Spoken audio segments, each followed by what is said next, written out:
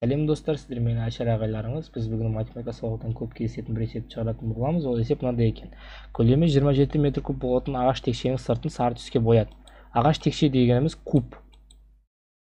Ағаш текше, кәдімгі куб, кубик десек те болады.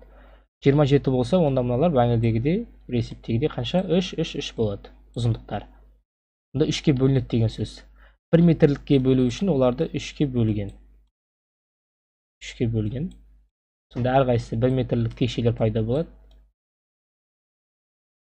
3-ке бөлінді. Мен мұнан қате сыздым негізі, шамалы түсінікті етіп сызайыншы қазір. Былай. Мынау кубик. Бұл кубикті так былай 3-ке бөледі. Үлкен кубты кубикке ұқсатып бөледі 3-ке. Кубикті білесіздер ғой, тура солай етіп 3-ке бөледі. Былай.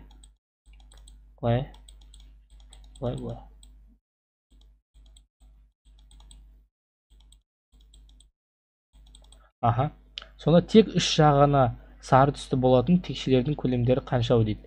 Тек 3 жағы боялған кез келген, 27 болама, 81 болама, кез келген де 3 жағы боялған 6 ғана, 8 ғана. 8 болады. 8 болады.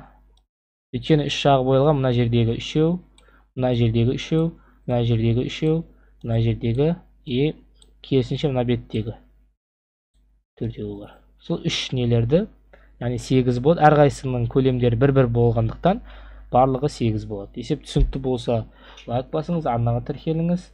Арна мына жерде, Инстаграм мына жерде, комменттерге жазу мына жерде болады. Математика сабағынан сізге сәттілік тілеймін. Түсініксіз жерлерін жазыңыздар.